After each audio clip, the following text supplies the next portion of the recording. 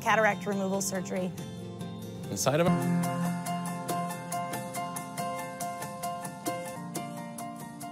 As zoo veterinarians, we're experts in different fields of medicine, and so we rely heavily on the amazing community that we have here in San Diego to help us out, both, whether it's ultrasounding the heart to look for cardiac disease, or something like, bringing out an ophthalmologist to perform.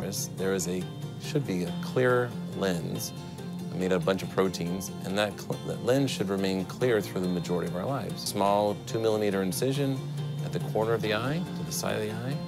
Through that incision, I just aspirate. And once I've finished removing the lens, I put a new lens in there, one that would provide her with good vision, the one that will last her the rest of her life. So I think what they'll be able to see as Leslie gets reintroduced back to the troupe is that she's just going to look like a normal gorilla again. She's going to be able to see out of both of those eyes.